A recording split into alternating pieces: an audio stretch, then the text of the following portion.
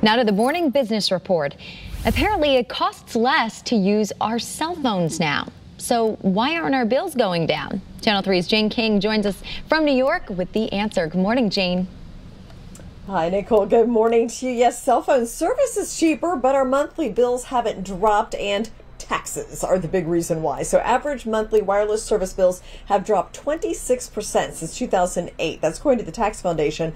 But wireless taxes have increased 50% over that time. So that's why customers are not seeing the savings. In fact, experts say taxes, fees, and surcharges make up about 25% of the average U.S. bill. Well, Uber and pharmaceutical company Moderna have announced a partnership around the COVID vaccination. So the only thing confirmed with this now is that Uber will provide users with credible factual information about vaccine safety through their app, but the companies have also discussed other things like building in ride scheduling via Uber directly to go get a vaccination and book an appointment. And the Girl Scouts of the USA announced a partnership with Grubhub to expand their sales. Girl Scouts will track and fulfill orders, manage inventory, and deliver cookies, all using Grubhub's technology. Grubhub is also waiving its usual vendor fees for the Girl Scouts.